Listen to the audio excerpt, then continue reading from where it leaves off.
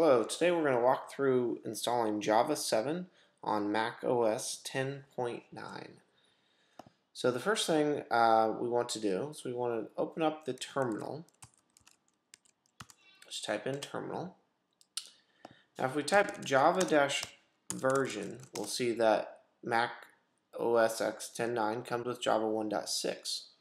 Now interestingly enough, on my system, if I go to my system preferences, go to Java, if you hit update, it says I have Java 7 update 60.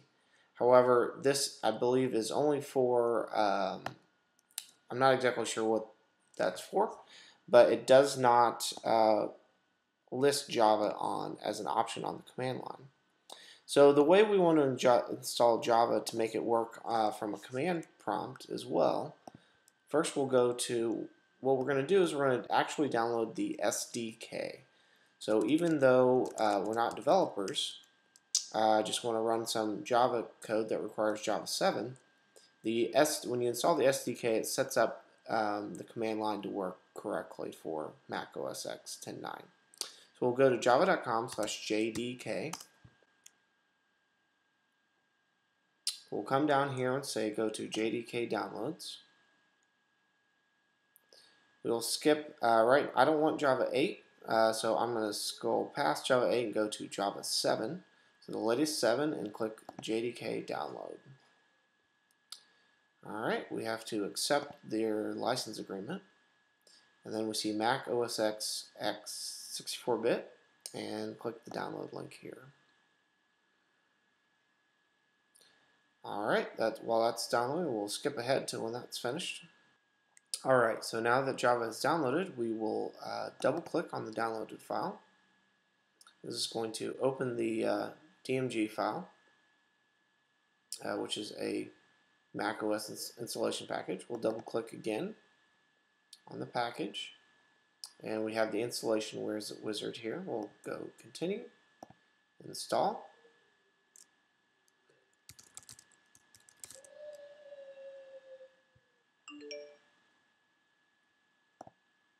Alright, we can close that. We'll open up Finder here.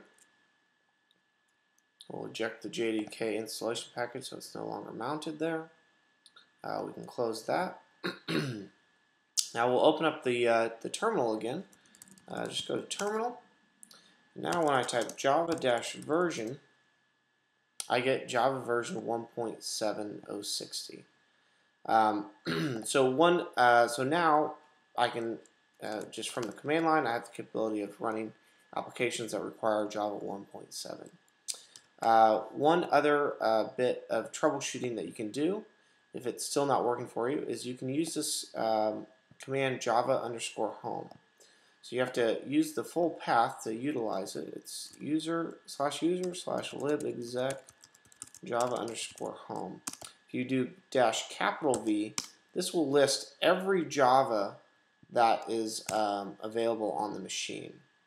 So if you still require an application that you need Java 1.6, you can actually run the command export java_home equals, and you use a backtick, and you can do user libexec.java_home, and you can specify what version of Java you want to use. So let's say you want to use Java 1.6.